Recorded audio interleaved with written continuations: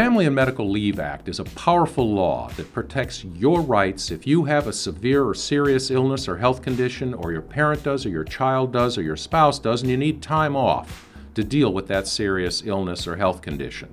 Now, before we talk about those three basic benefits, I want to tell you there are certain limitations with respect to this presentation.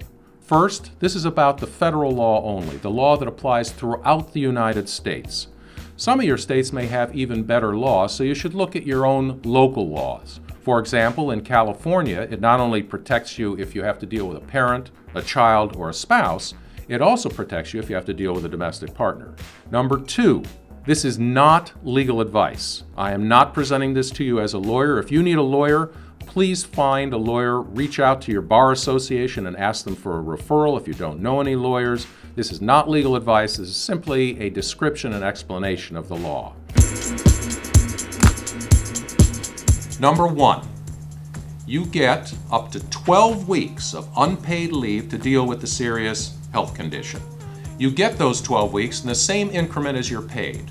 Most of you are paid hourly, so you can take it in hours. You can take an hour at a time, 10 hours at a time, 40 hours at a time.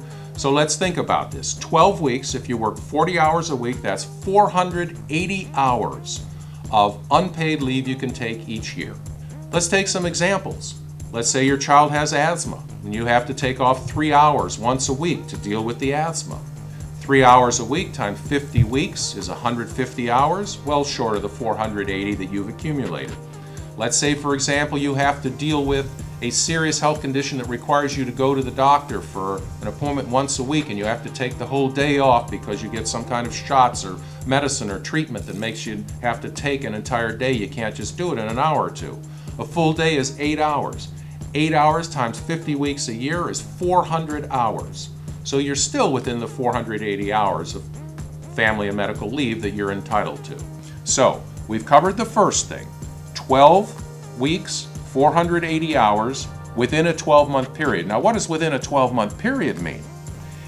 There are different ways to measure the 12 months. The easiest way is just to say, well, within a calendar year. But some employers don't want to do it calendar year, because then you could take 12 weeks at the end of one year, 12 weeks at the beginning of the next. That would be 24 weeks in a row, or 6 months, you'd disappear. So most employers use what's called a rolling 12-month period. In other words, from the time you begin taking your FMLA or from the time it last ended, they're going to roll 12 months so that they make sure that within any 12-month period, you don't take more than 12 weeks off or 480 hours. Now, let's say that you're salaried, by the way, and you get a check, let's say, once a week. You may have to take FMLA 1 week at a time. Number two, in addition to that 12 weeks or 480 hours, remember I said you can come back to your job. Now, this is important.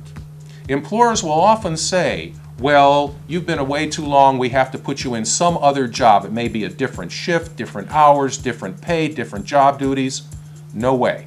The law says they must bring you back to your same job or an equivalent job. But equivalent is translated into same hours, same pay, same job duties, same work conditions. So in essence, they have to bring you back to an identical job. The third benefit has to do with your health care benefits. Now, there's no time you need health care benefits, like when you're out because of a serious illness. So what the law provides is whatever your usual and customary group health care benefits are that you receive at work, you continue to receive when you're off on an FMLA leave. What that means is that if you have no health care benefits that your employer supplies, you don't get any when you go out on FMLA. But if you have full health care benefits, the employer has to continue to pay for them. And of course, this is when you most need them to deal with a serious illness of yourself or perhaps a dependent. Or if there's a copay, if you have to pay $25 a month or $50 a month, you have to continue to do that when you're on FMLA. The essence of the law is they can't change your health care benefits. Whatever you've been getting, you continue to get while you're off on FMLA. There's one very important limitation on these benefits. I've got to tell you about it. It's very important. You've got to understand this.